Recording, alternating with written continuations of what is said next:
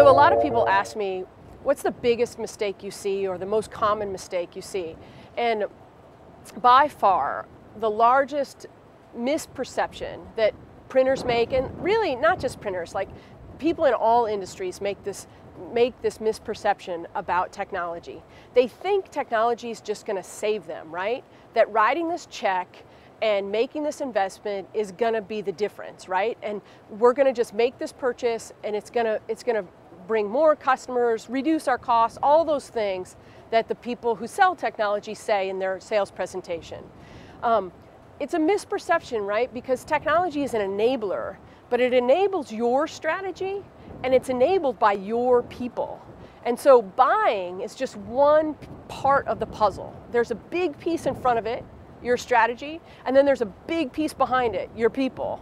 And if you leave those two out, all you did is transfer money from your bank account to the technology company's bank account, which isn't actually providing anything, that one action, right? So that's the biggest mistake I see, is that we think it's as simple as just buying it.